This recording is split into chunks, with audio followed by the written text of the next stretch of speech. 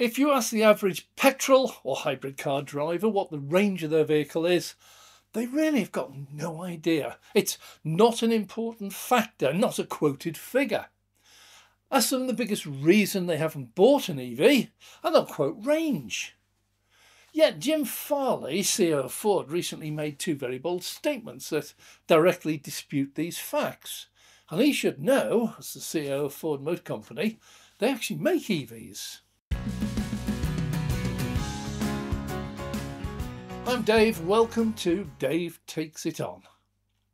Well, Jim Farley stated that we don't have a range anxiety, we have a charger anxiety, and he's actually spot on. The reason ICE drivers don't know their range is because it's not important. Wherever they are, there's a petrol station nearby, which is 99.99% of the time it's got petrol, and 99.99% of the time those petrol pumps work. They can stop just about anywhere and in a few minutes top up.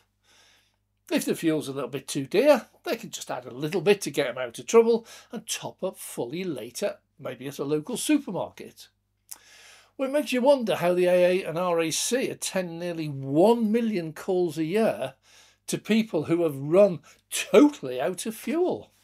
Strange. So why do buyers still see range as a massive issue? Well, it's because if an EV driver starts to get really low, they might not be near a suitable EV public charger, and that charger might not work. Plus, it might already be in use. And even if it's vacant, they might have to wait anything up to an hour to top right up again to full. And they have a point.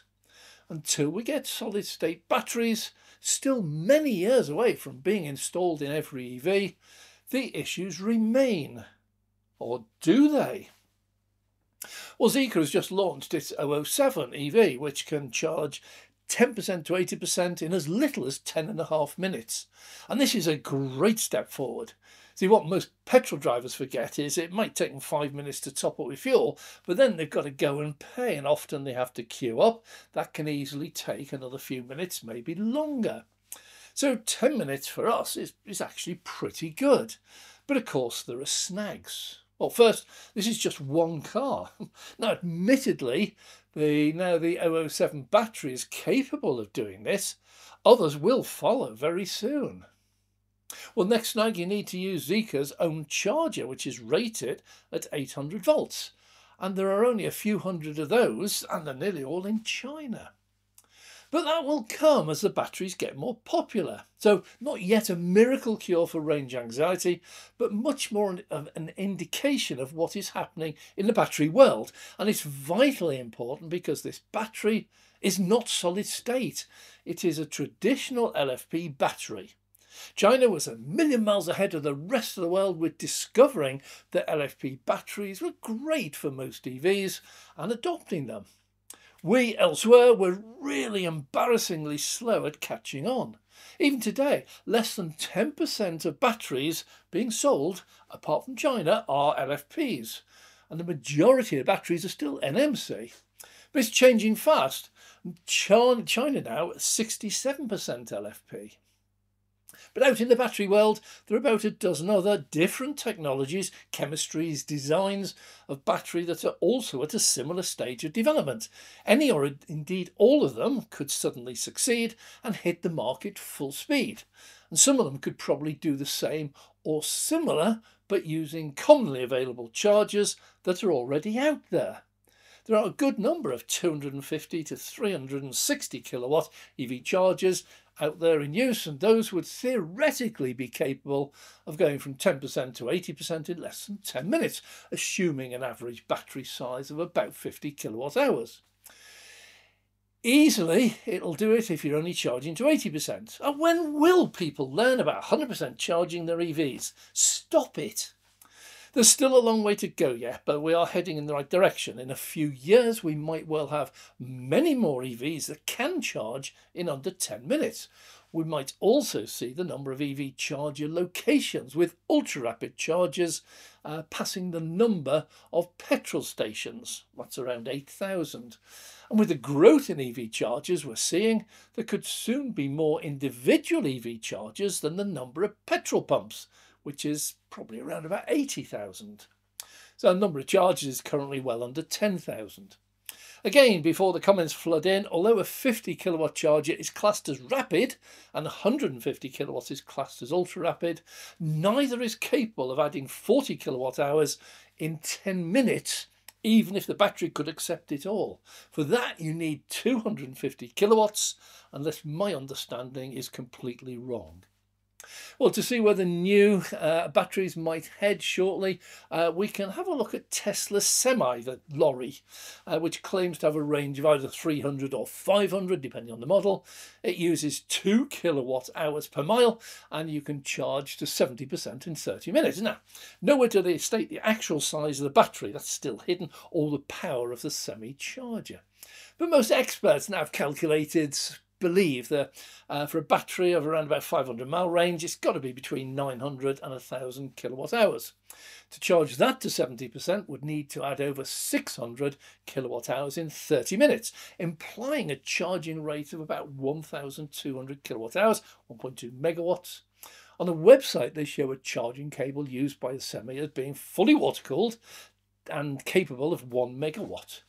Obviously, the charger maximum rate required for the smaller 300 mile model would only need to add about 210 kilowatt hours in 30 minutes, implying a charger need only be around about 500 kilowatts. So EV chargers are already out there that we believe can supply up to 1 megawatt. Using that to top up a 50 kilowatt hour battery to 80%, assuming a fairly flat charging curve, would take less than 5 minutes, possibly down as little as 4. And at that rate, range anxiety would dramatically reduce. At least it would if they installed enough of those at a fast enough rate. And that's not impossible. Now, people will say that to replace all the EV chargers with these mega chargers would never happen, and it will take forever, and indeed, it never needs to happen. The vast majority of EVs already on the road are limited to between 100 and 250 maximum charging speed. Most never get anywhere near the stated maximum. That's likely to carry on into the future. Even the 800 volt Kia, Hyundai and the Lotus Electra rarely get up to their hypothetical maximum of 350 kilowatt, then only extremely briefly as the charging curve. So for the 14 million EVs already on the road, a 1 megawatt charger is just not needed. For the new solid-state and ultra-fast LFP EVs appearing on the scene, it's important to realise that they can charge to 80% in 5 minutes using these 1 megawatt chargers. So each one could charge multiple vehicles per hour, maybe as many as 10. As long as the slower cars like Dacia Spring and Renault 5e do not plug into them, set their charge rate to 100% and tie them up for the best part of an hour. Bit of education here. Well, if solid-state or ultra-rapid LFP batteries prove to be as cheap or, in time, cheaper than current NMC, nickel, manganese, cobalt and LFP batteries, we'll see them gradually taking over. But again, the speed at which this will happen is something that too many people totally ignore. Deliberately, in the case of my favourite spouters of lies, both here in the UK and down there in sunny Australia. No, not Sam Evans, Electric Viking, like him, watch him regularly. There's an idiot over there that states that if all 21 million cars down there all became electric today and all plug into a 350 kilowatt charger at the same time, the grid would collapse, so they should be banned. While he's technically, theoretically right, he has overlooked, or I would suggest deliberately dismissed, the fact that Australia hit a record-breaking new car sales figure in 2023, 1.2 million new cars. That was petrol, diesel, hybrids and EVs. In fact, EVs were just 100,000. They're the only ones that need the charging. Probably half of those will only ever charge at home on the owner's PV and battery installation. There's a good number of those already, and they're approaching 250,000. But even at the rate of 100,000 new EVs a year, it will take 200 years before all cars on Australia roads are EVs. 200 years. Not tomorrow, not next year, but long after you, your children, your grandchildren and your great-grandchildren have long since departed this earth. Now, I know Australia may have been slow at abandoning coal and switching to EVs and renewables. That was political.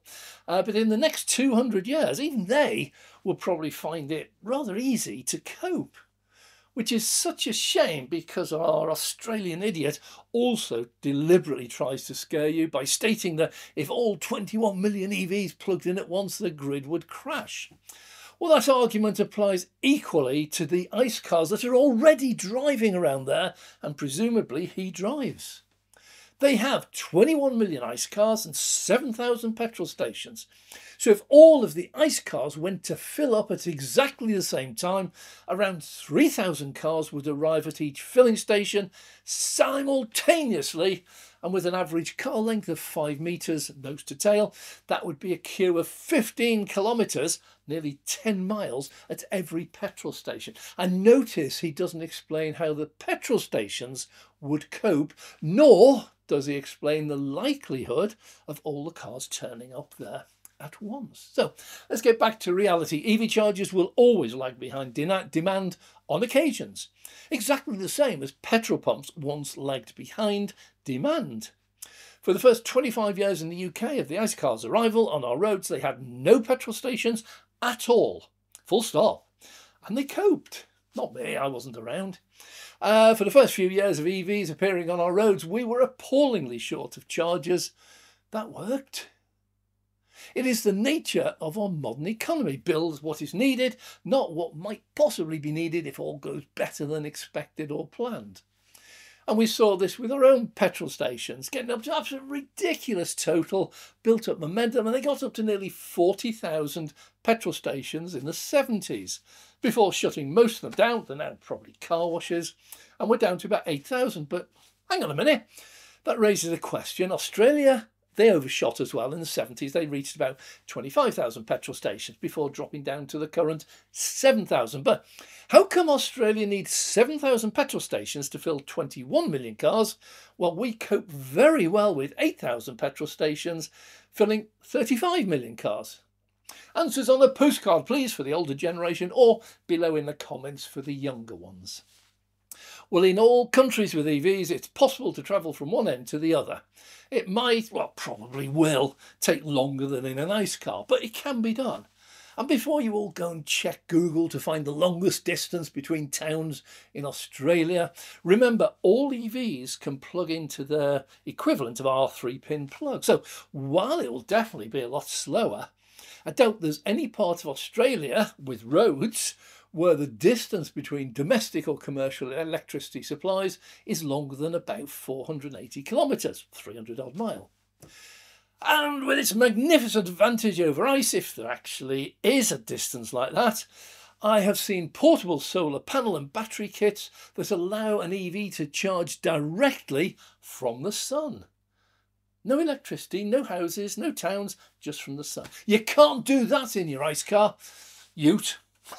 Yeah, see, I've even got the lingo down now. Anyway, thanks for watching. I'm Dave, and if you've enjoyed this, please click the like button. Please also subscribe. We're just on the point of hitting 10,000 subscribers. May even have gone over it by the time this one launches. But please subscribe. Everyone does help. A big thank you to our Patreon members for supporting the channel all this time. I'm Dave.